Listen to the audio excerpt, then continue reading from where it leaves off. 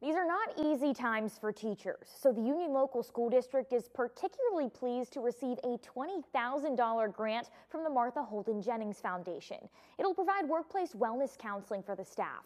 DK Wright spoke with the superintendent today, and she's live now in the 7 studio with what that will do. DK.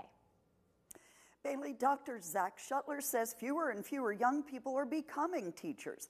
Today's teachers help a lot of their students deal with tremendous trauma and struggles in their lives. But supporting and giving can become draining and exhausting. It leads to high rates of teacher burnout. I believe, our district believes, that it's incumbent on us to provide those mental health supports and skills to our staff. You can only do that by investing and taking care of yourself and training for optimism, training for grit, training for resilience. These are all learnable and trainable skills.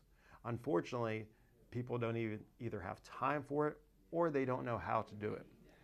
They will receive 15 sessions with mental wellness coach Joelle Morey. They'll start after August with some sessions for the entire staff and others for small groups. Dr. Shuttler says professional sports teams have high-performance psychologists on board. He says school systems need them just as much. Live in the 7 studio, DK Wright working for you. Thanks, DK.